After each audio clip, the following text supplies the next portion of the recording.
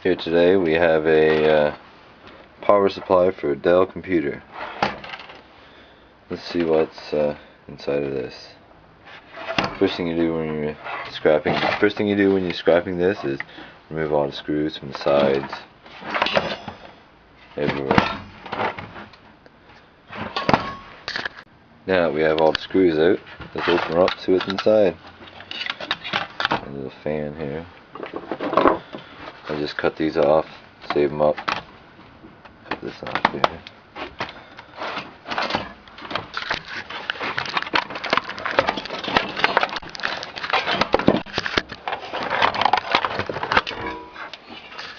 There you go. Got some aluminum, some copper.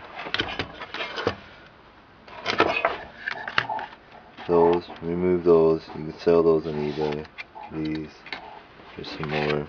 Cut your copper off close as you can.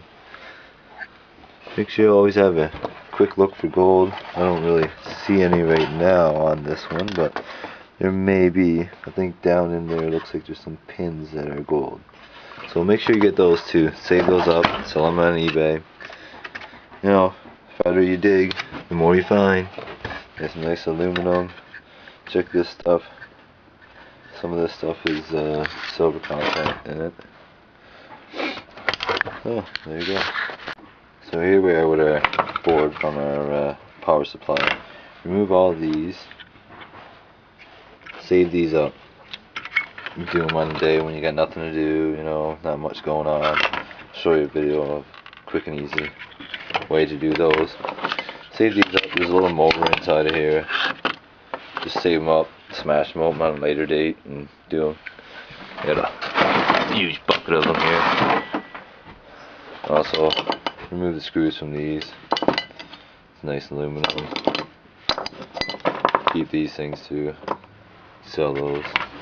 Always remove these. I'll show you a video down the road on how to get the gold out of these. It's a little bit of work, but the more you have of them, the work it makes it worth it. You'll get a few pounds of them, and you'll get a little bit of gold out of it.